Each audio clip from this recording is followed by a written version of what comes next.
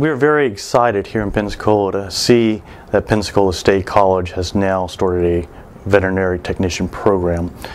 We're very happy too to see that the person heading up the department and the program is Dr. Brita Reynolds. Dr. Reynolds has many years of experience working as a veterinarian in private practice. She also has worked here with me and my wife.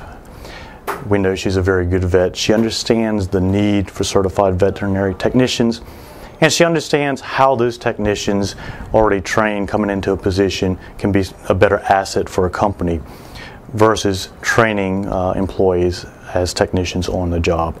I think this is a great benefit. We have a beautiful location here in Pensacola. There's a large need for those individuals in the Pensacola area and throughout the U.S.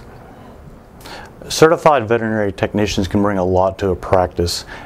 They can help out with blood work, lab work, taking x-rays, doing dental cleanings and polishings, assisting in surgery, etc. It's nice to see we're going to have a program in this area.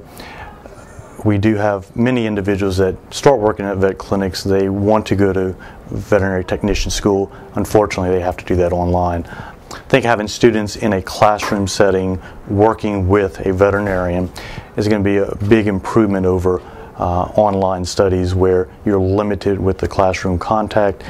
You're relying on your employer to do the training, some of the training, and it will take a big burden off of us, and I believe it will produce an exceptional certified veterinary technician.